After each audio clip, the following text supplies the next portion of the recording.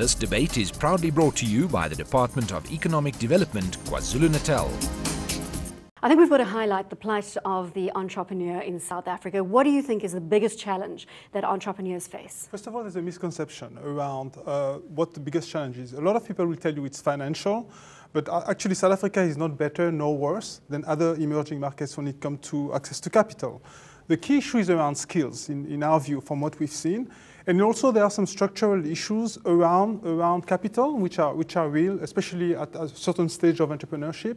But I would say number one is skills, and then number two, infrastructure, and number three, a sort of late three, is the issue of capital.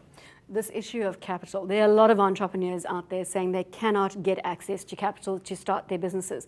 Isn't there something to be said, though, about this Me Too kind of attitude from South African entrepreneurs? That's right, absolutely. We had a conference in November in Cape Town where this issue was debated really in great detail.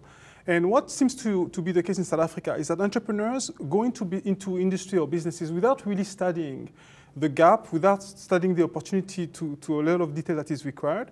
And then a lot of them sort of struggle once, if they do stumble into a good idea or a good concept, to develop a business. Because developing a business is not just about having an idea, it's also around all the structural aspects that come to support it. And that seems to be lacking in South Africa. I want to focus on this regulation issue and the red tape associated with starting a business. Surely that's the one area that government can help the entrepreneur in this country. Yes, but as I said earlier, 70% of new businesses in South Africa fail.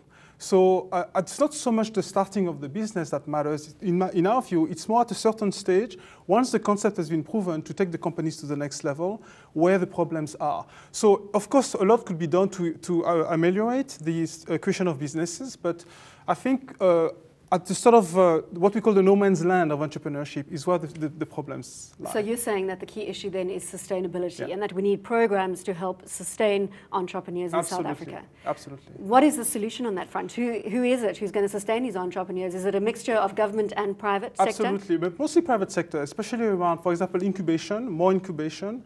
And incubation is different for companies that are 18 months old to companies who are 3 years old. There's also an issue around venture capital, because venture capital should not just be about capital. It should be also around all the accompanying structures and support that entrepreneurs need that are lacking.